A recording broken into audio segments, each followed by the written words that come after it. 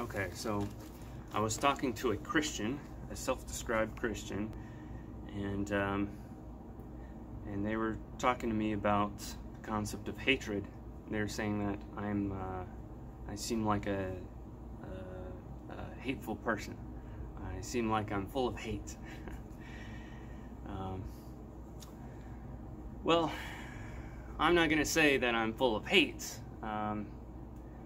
People tend to, what they do is they say, oh, you think this or you feel this, and I say, no, not really. And then they double down and they say, yeah, you are. And I'm like, well, I'm pretty sure I know what I'm thinking, okay. So,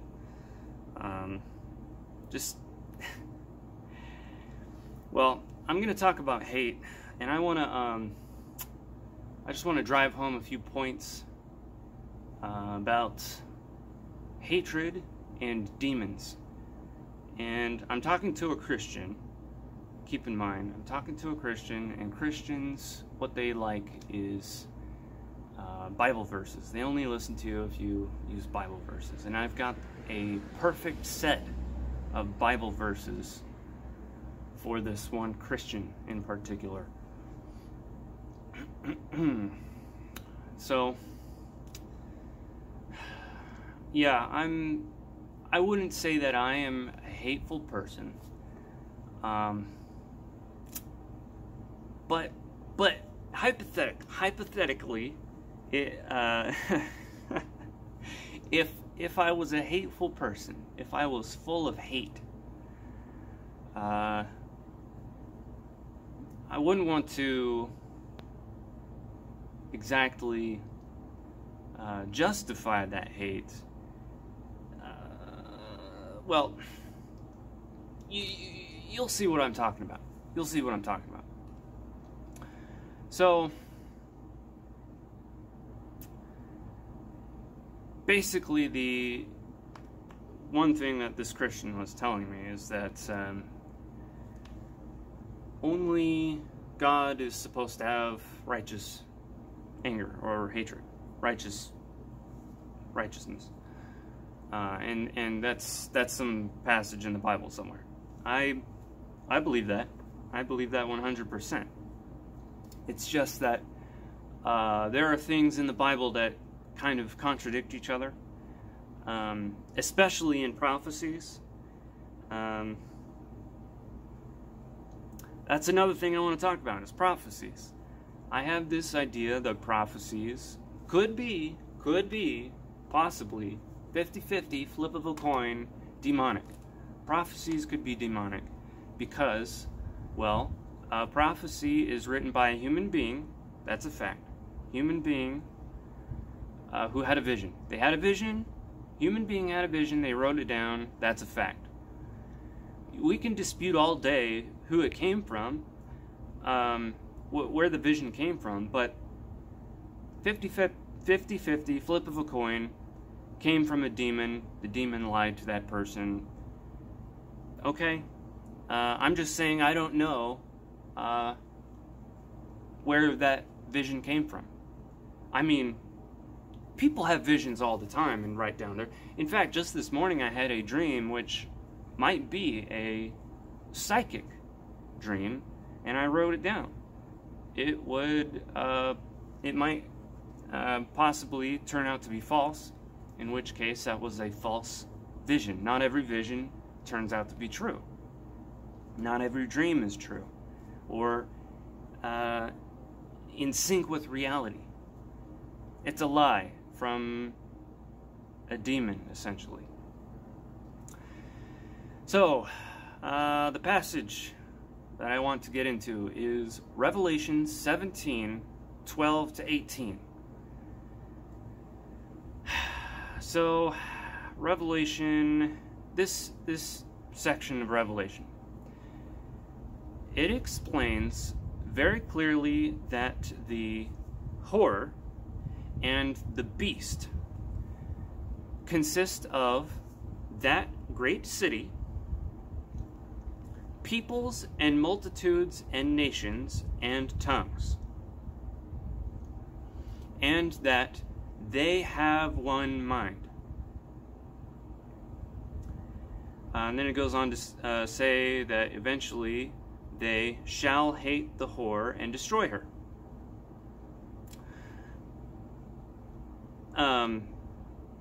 So this says two things, essentially. This tells us two things. Number one is that demons essentially are people. Collectively. It's the collective mind. It's the world soul, or the zeitgeist. There's a million different words for it.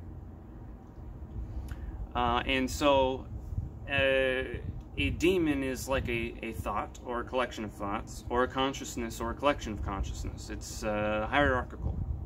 Like it explains in the Bible. Everyone knows spirituality is hierarchical. So a bad thought, such as hatred, is an example of a demon. So the hatred that exists in you is a little demon. And the hatred that just exists in general, in everyone, in everything, the little bit of hatred that's in everything, collectively, is a big demon. And that just makes sense, because it explains how they, as in the demon, shall hate the demon. The demon hates itself and destroys itself. That's basically what it's saying. The demon, that's the second thing it says. The demons destroy themselves.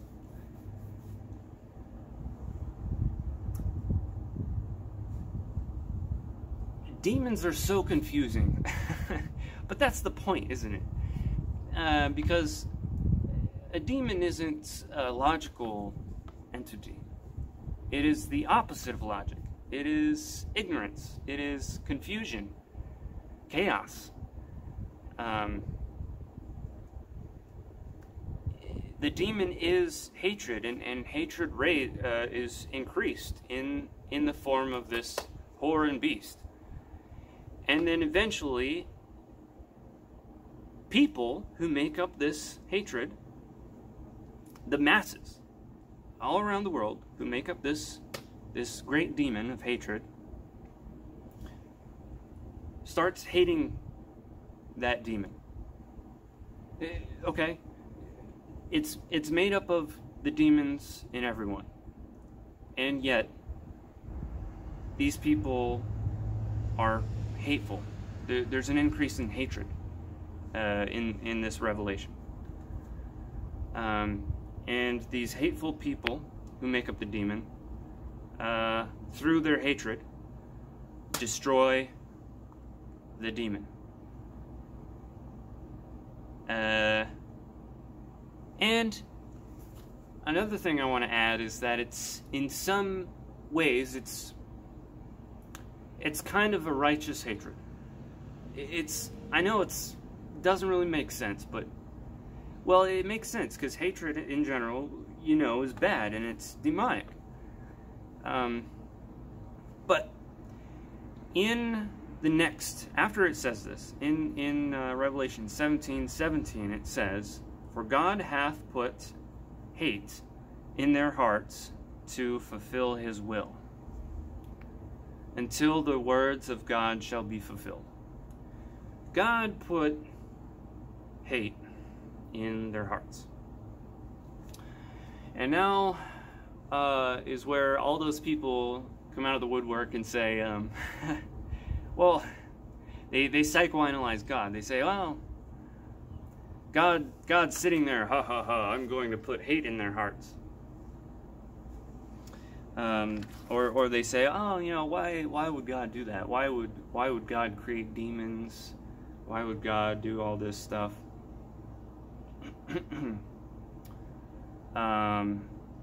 There's so many answers. First of all, I would say that, well, maybe this prophecy was written by a demon, okay? 50-50, flip of a coin, you don't know. But the second answer is that, well, you could basically, it's talking about God's will, and, everything's God's will. I mean, people who don't believe in God, that's God's will. I mean, you could say that about literally everything. Okay. It's almost like there's no point in even saying that, because literally everything is God's will. Okay, and God isn't some powerful. God isn't a space ghost with superpowers, looking down on the earth, saying, "Ah, you are hateful." That's a dualist view of God. That's a dualist view of God. It's like it's straight out of Scientology, because Scientology is a dualist religion. A lot of Christians in America today, in the last few decades, believe in that kind of Scientology definition of God, the dualist definition of God. And, you know, when I say to Christians, when I say I can prove the existence of God, you'd think that Christians would be like, oh, nice. Someone can prove the existence of God. And, no. They say, no, you're wrong, you're evil. And it's because your definition of God isn't the right definition of God. My definition of God is the authentic Christian definition of God, which is the monist definition of God. And Christians, all Christians throughout 99.9% of history were monist Christians that believed in the monist definition of God. Even Christians today who exist outside of the United States of America believe in the monist definition of God. And I could prove that because, for example, the Russian Orthodox Church they actually teach divine simplicity, which is something that should be taught among all Christians, even Christians in the United States. But it's not.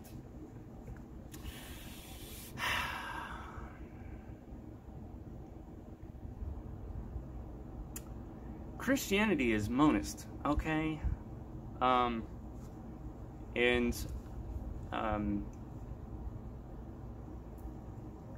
You know, I can't prove the existence of the dualist God. I don't think that the dualist God exists. It's like Scientology. Literally, Christians in America for the past few decades are literal Scientologists. They don't believe what's in the Bible. They take what's in the Bible, okay, and then they throw it in the trash and then just take stuff from Scientology. Literally. Space ghosts.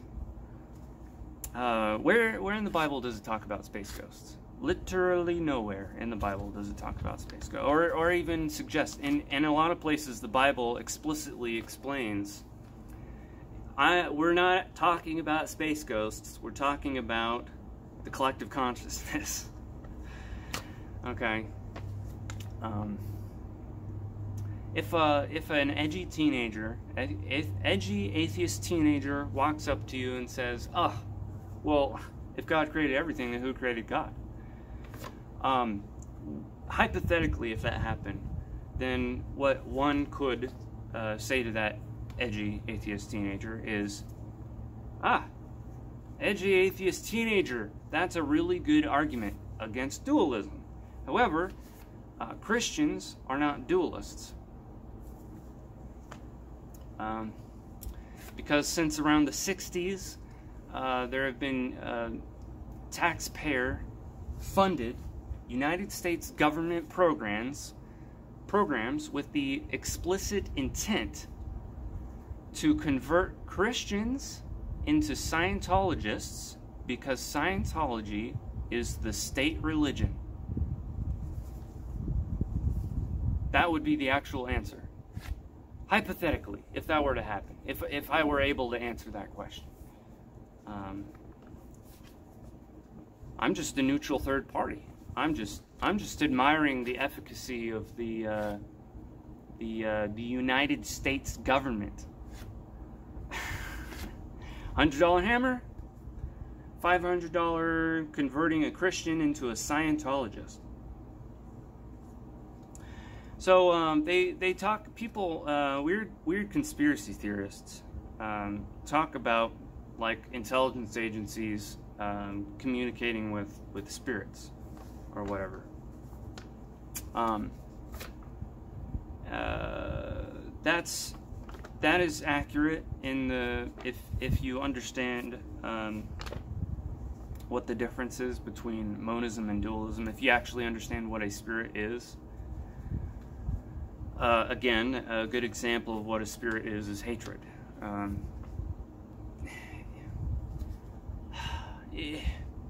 People, it's really hard to explain this to people with the dualist mindset. It's self-similar and hierarchical. Spirits are hierarchical. It explains this in the Bible. And the rise and fall of spirits are cyclical, and the cycles are self-similar and hierarchical. It explains this in great depth in, I believe, Hinduism.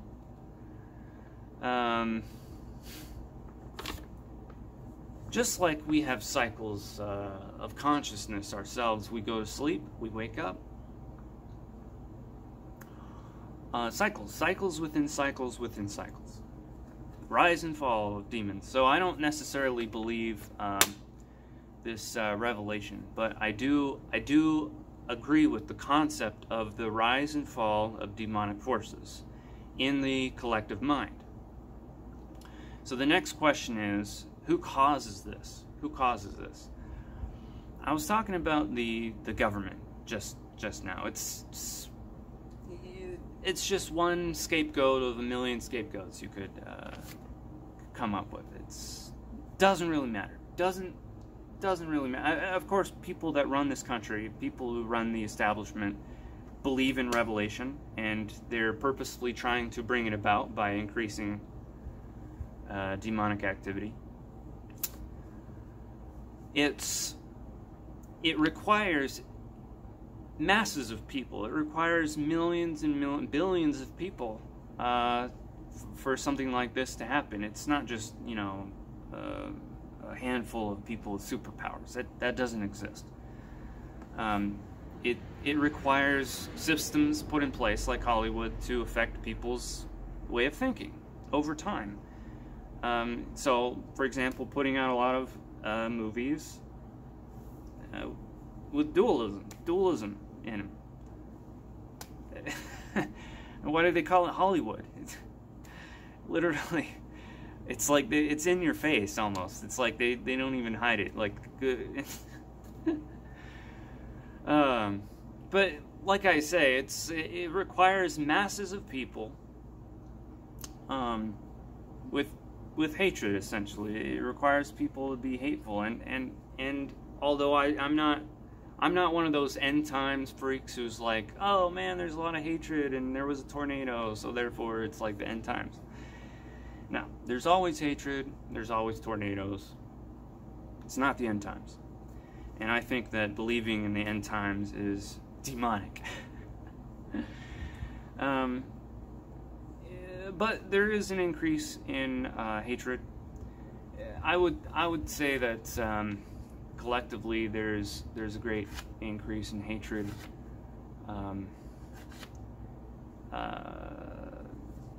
Of many things. But also, more interestingly, I see that there is a collective hatred of particular ideas or things that is shared among everyone. Team Red and Team Blue both hate certain things collectively. For example, like elites raping and cannibalizing children. That is a hated thing. that is an idea that produces hatred. And the next thing I want to say is that in your psychology, there are a bunch of different variables, like how you're raised, what your personality is, what you ate that morning, but also another variable is the collective mind. And when more people think a certain thing, then the spirit, that collective spirit, gets stronger and influences people to a greater degree. So more people think that, so it gets even stronger. It's like a snowball. So hypothetically, if I were a hateful person, I'm not justifying my hypothetical hatred towards pedophile elites. Not justifying it. I'm just saying that it's just a part of natural reality that the collective mind is influenced by hatred. That's all I'm saying. So I'm not disagreeing with anything you're saying at all, except for dualism. I think Christians in the United States within the past few decades are misguided because they don't follow what's in the Bible. It really irritates me that Christians all the time, there's these Christians, they say, oh, that person's not a Christian because they don't believe what I... That really irritates me. You know what? Y'all American Christians are not actual Christians. That's what I think. Not actual Christians. You're actually Scientologists. And I actually care. See, I actually care. Me explaining my ideas, me making videos to try and teach what I've learned, the fundamentals of what I've learned, that's proof that I actually care, and I want to reach people in any way that I can. I'm not trying to justify people's inability or lack of motivation to... People are not raised being taught the fundamentals, and they fling themselves into whatever framework they submit, and they submit their mind and become mental slaves to whatever framework because they're not taught the fundamentals. And that's... I'm just trying to... Anyway, if I'm hateful, that's on me. That's my shit I have to deal with. I know that it comes from caring. But well, anyway.